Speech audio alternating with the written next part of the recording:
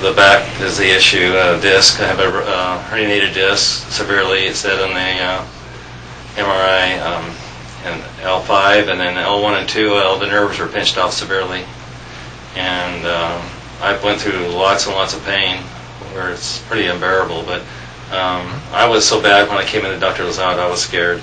I thought my life was pretty much over. I never had a pain like that. It's like I lost all the muscles from the waist down, and I could hardly move my legs. After the 6th week, and it was like overnight, he turned me right around, and I was about 50% better, and I could hardly walk in here. 100 feet was about it. And the next week, the 7th week, he adjusted me again, and I'm a construction worker, and I was back to work. And I've never had an operation. He made a believer out of me, because it was, when it did take effect, his adjustments, it was overnight.